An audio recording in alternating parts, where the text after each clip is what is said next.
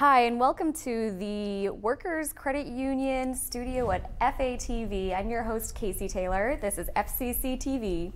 Today, we'll be looking at the Fitchburg Cultural Council funded programs taking place during this season, this holiday season, including but not limited to Santa Mail, the Winter Bazaar, and first we'll be discussing the holiday lighting of downtown Main Street.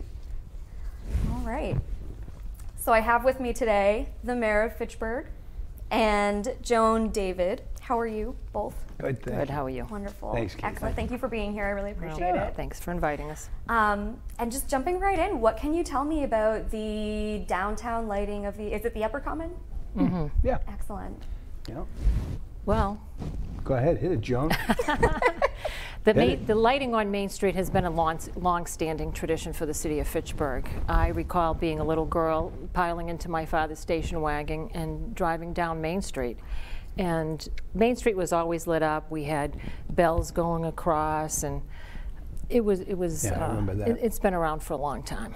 Wow, wow. I had no idea it had been going on for so Yeah, long. oh yeah. Main Street Fitchburg has always been lit up. Excellent. Somebody said 20 years. I think it's more No, like it's 50 been more years. than that. 20 years ago I was, Yeah, right. yeah. Right. Do we know how this started? It was the business district. The It was more recent right now? Pride, the local Pride organization, and then DPW did most of the work, putting up the lights and things of that nature. And then someone who was always a key person in the community, and she passed away. What are we saying, Joan? 4 or 5 years ago, Yeah, maybe. Joanna Ramos. Joanna Ramo Was really yeah, she was spearheaded terrific. the holiday decorating committee. Right. Excellent. And she would have volunteers. They'd go out and they'd get businesses to, and different agencies to get involved with the storefront contest. And volunteers would do arts and crafts in the senior center. And when she passed away, she was kind of the glue that held the committee together. And COVID was like 2 years later, and here we are. And here we are. Mm-hmm. All right. And we're going to get it done. It's going to be great. We're more Yes. successful. I mean, in terms of, the real focus for this program is raising the money for it, because we don't. DPW no longer takes care of that. Right. Okay. We contract it out to a company that decorates the trees, gets everything set up, puts them up, and of course takes them down. And it's a significant amount of money, but we've probably raised more money. This is a small group, Joan, Bill McSheehy. Well, Bill McSheehy spearheads it. And than ever before. I think Yeah. they've raised more money now than they ever have, and to their credit. Yeah, we get $2,000, several $1,000, 500, 200s, 250 contributions. Right. So we contract with a company called Christmas Decor, Arsenaults and Sons. And like he said, they come in and put it up and take it down. This is just the Upper Common. And then we have a volunteer that does the street poles from Blossom Street all the way down. Dennis DeGarra. Yeah. Dennis does it. He's been doing this for years, and Wow. selfless guy. He's He volunteers. He buys makes the them lights. beautiful. He puts Yep. them up. Yep. Yeah. Wow. And that's all great volunteer guy. work. Yeah. Yep. There's a lot of Incredible. work. Yeah, this year we're going to add some garland to the top of the decorative poles and a bow. So each year we'll just have to take that collar off, kinda, and put it Yeah. away, because it's like 50-something poles when you. Yes.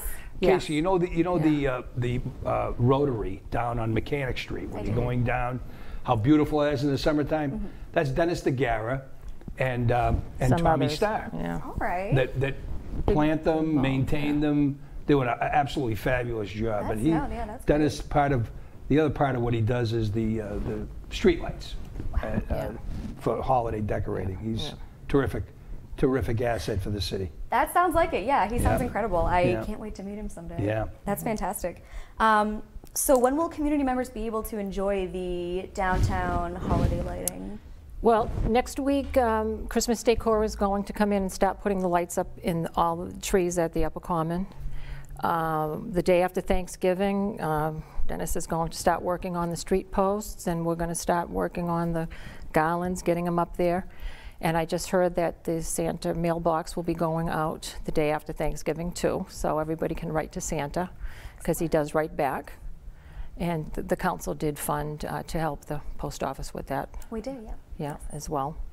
So they'll see it coming. The event, we're having a holiday lighting event on December 4th, 5:30. That's a Saturday, right? Saturday, yeah. Night, yeah. The Fitchburg Band and the Stratton Players will be in Monument Park singing carols and playing music while we wait for Santa to come down on the fire engine. Fitchburg Fire Department will be there. Yeah. Santa will This be was riding. the parade? Yeah. Yeah, we're gonna, it's from Monument up to the yeah. gazebo. We just Yeah. kind of get a little Yeah. parade going. We did Yeah. invite the high school cheerleaders to lead the parade because they just came in first place. We haven't heard back yet. And we'll parade down to the Upper Common with Santa. And I don't know if you remember, Yeah. but it's really well attended. I mean, there are a lot of people that come out. Yeah, The yeah. entire city does, and that's the intent. It's to most people we can to enjoy it. We would love to have just thousands of people there, and we almost make thousands, but we get a good crowd. We get a good crowd. Excellent, that's great. And Slattery's will be there. They'll be providing hot chocolate for us. Salvation Army will be there too to help the spirits for the holiday. I don't know if they'll have the truck with them or not. Finicky Fork will be handing out roasted chestnuts. Oh, my favorite. And we'll all be outside, so I know that you were concerned, wondering about COVID and mandate. And with us being outside, we're not going to mandate that, but if they do want to get within 6 feet of Santa for a picture, we will mandate Ask them to put the mask on. a mask there. Unfortunately, Unfortunately, yeah. I mean, you've got to do what you got to We do. got to keep Santa safe, healthy right? too Right. for Christmas. Yeah. So. Yeah. Beautiful, Yeah. beautiful. And what steps is the city taking to make sure this is a culturally inclusive event? Well, We've always invited. The entire city comes out, and we're a tapestry as it is. So when those events happen, everyone comes out. Certainly, we make it as welcoming as we can. It's always been the hallmark of Fitchburg, the city of Fitchburg, and will continue to be that way. Awesome. and also Fitchburg State does do a menorah at the former John Sonier lot. Well, they do all the different Yeah. languages. Merry Christmas And different the greetings and different stuff on that lot languages. too. So It's similar to what we've got in City Hall. When you walk into the main lobby, Beautiful. all the languages, welcome to Fitchburg, all in the different languages of the different people that are here in the city. Excellent. Well, Yeah. Joan, Mayor, thank you so much for being here with me Thank today. you, Very much Casey. appreciate it. thanks Thank for you. having us. All right, up next we will be having Sam Squailia and Kristy Tedeschi with the Santa Mailbox program. Stay tuned.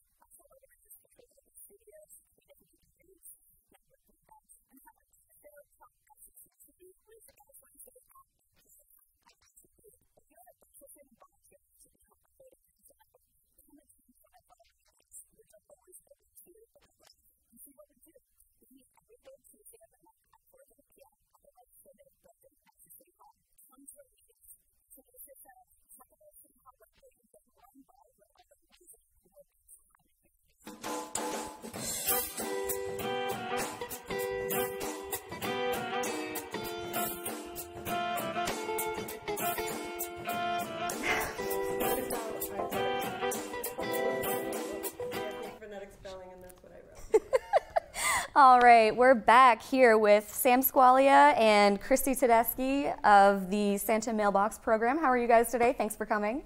Great, thanks for having us. Doing great. Excited for the season. You're very festive. I appreciate it. I appreciate you. All right, so let's jump right in. Santa's Mailbox. How long has this been a program? How did this start? So, about 2017, We got so in Lunenburg, in downtown Lunenburg, they have a Santa mailbox, and so I'm, I visit the Salvation Army in Fitchburg. I try to help them out, and Dave McDonald from the Salvation Army, he lives in Lunenburg, and he was part of the people that got the Lunenburg Santa mailbox, and he said, Sam, we need one in Fitchburg, in downtown Fitchburg. And I said, absolutely, Dave. We definitely just need a Santa mailbox. And so, we coordinated with Dave. Dave was able to get us an old Santa mailbox. And from there, I reached out to the community. We got CJ's Auto Body, Shane Huntley. He's the best.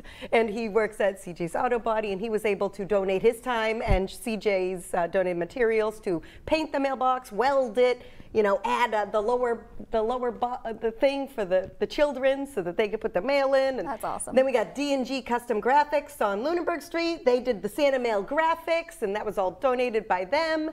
And then Shane even created the concrete base at the bottom so that it stays in place.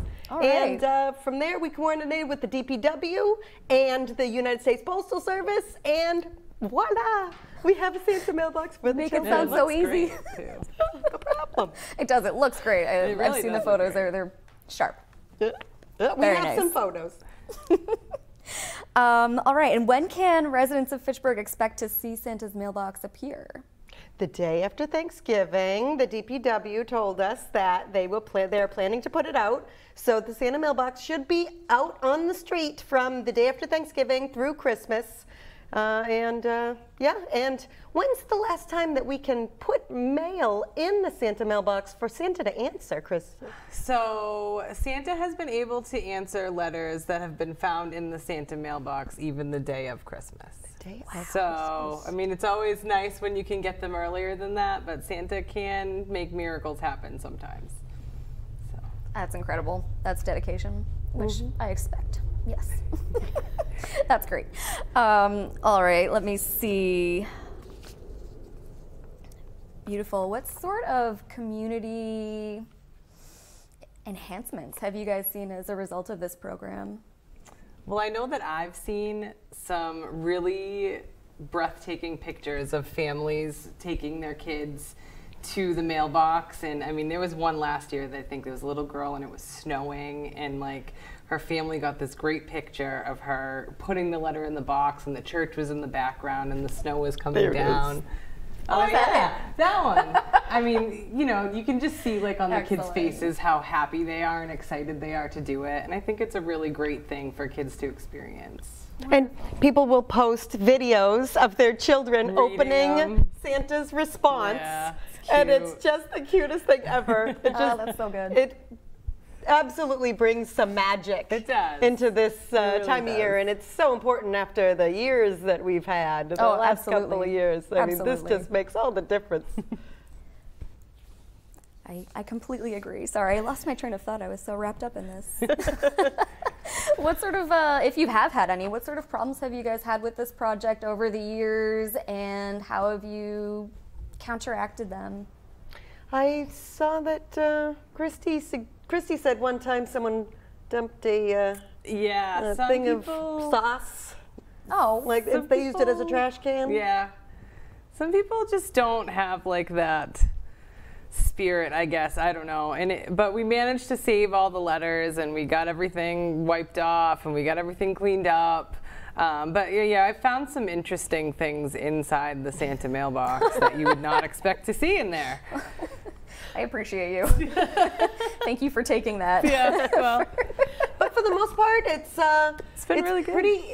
pretty easy going. People enjoy it, and every year there's more and more children that choose to write a letter to Santa at our Santa mailbox. Yeah, I see some coming from like New Hampshire, Worcester. Wow. Oh yeah.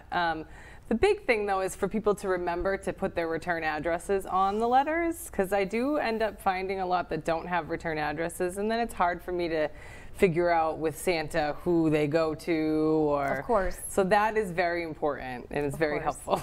Well, thank you so much for being here with us today. I very much appreciate it. Santa's mailbox, get ready for it. It's coming to downtown Fitchburg. Thank you. Thank you.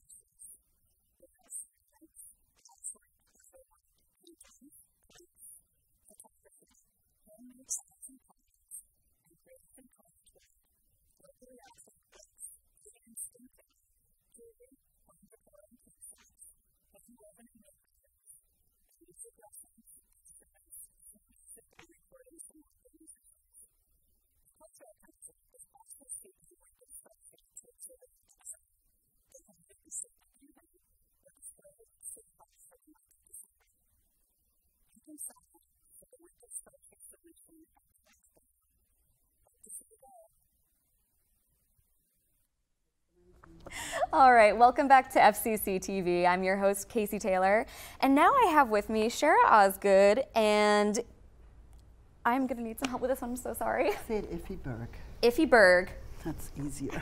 People know me that way. So. Well, thank you so much for being here, and we're here to talk about the Winter Bazaar that's happening this year, soon. December 11th, Yes. from 11 to 4. Excellent. Is that a Saturday? Yes, Yes, a it Saturday. is. Beautiful. Wait, is it Saturday or Sunday? Yes, it's Saturday.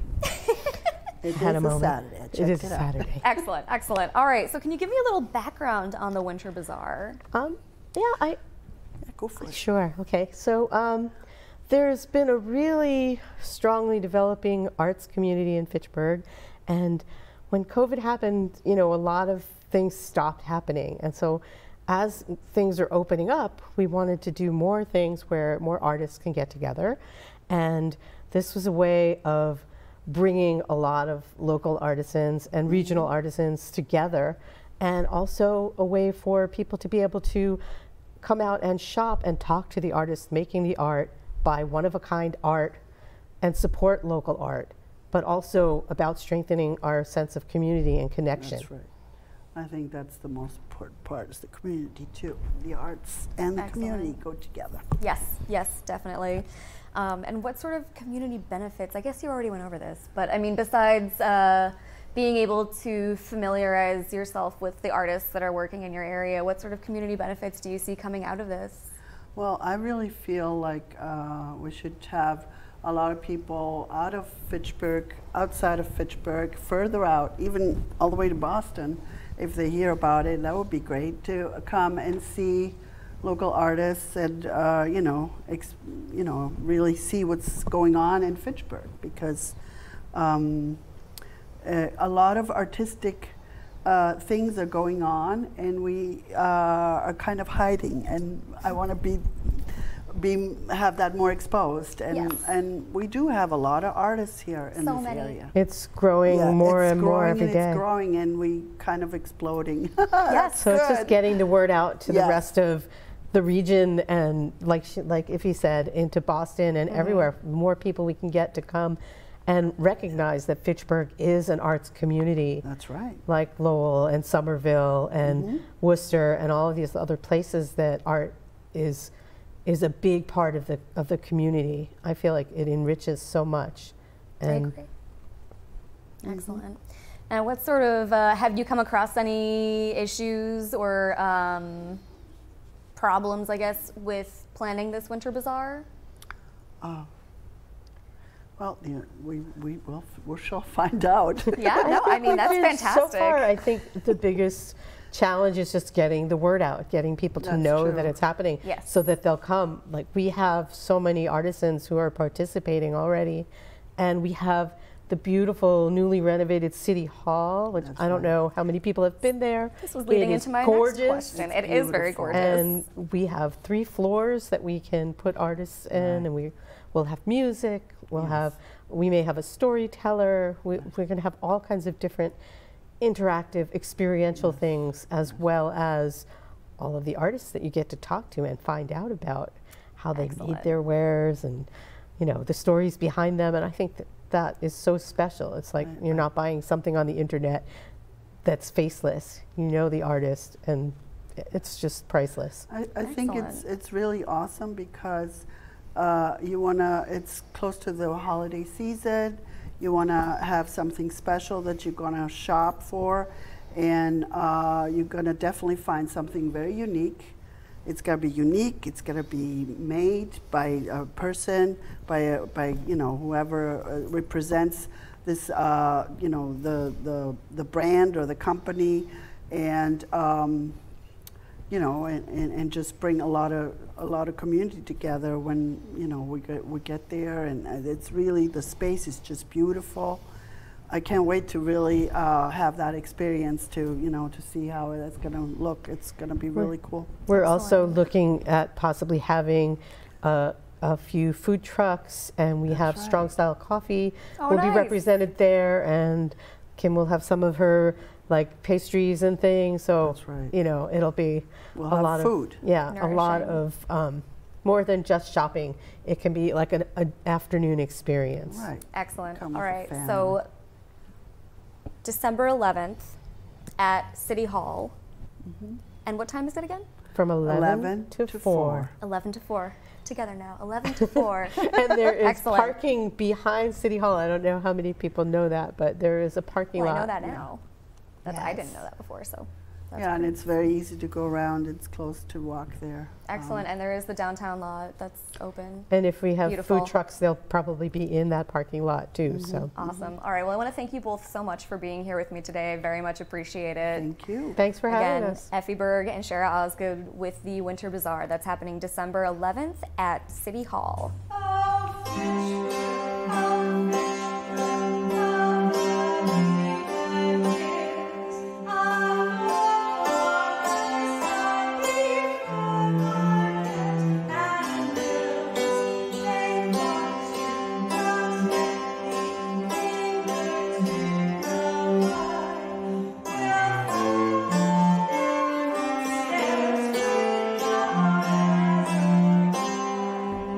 Welcome back to FCCtv. I'm your host, Casey Taylor, and now we are with Noel Plouffe, Elizabeth, say it again, sorry. Hoermann, and Bill Hoermann. Excellent, thank you, with the Thurston Consort. And how are you guys today?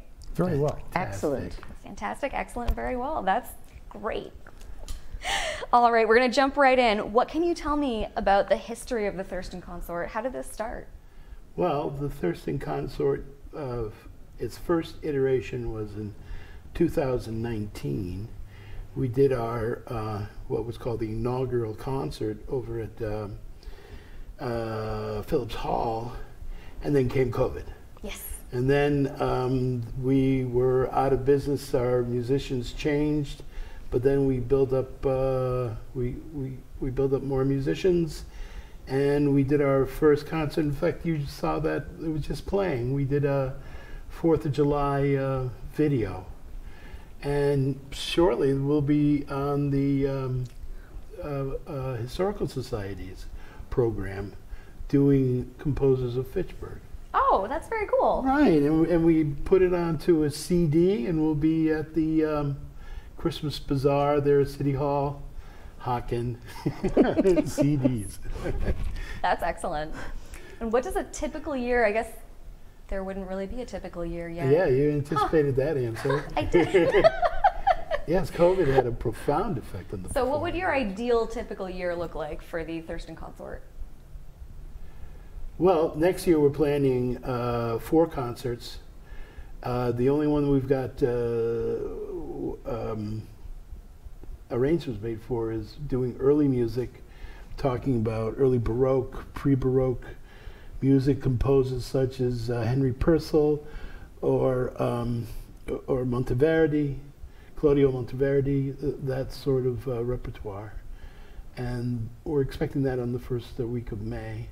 We'd like to do a concert before that late winter, but that still hasn't been worked out. But 4 concerts is what we're planning on.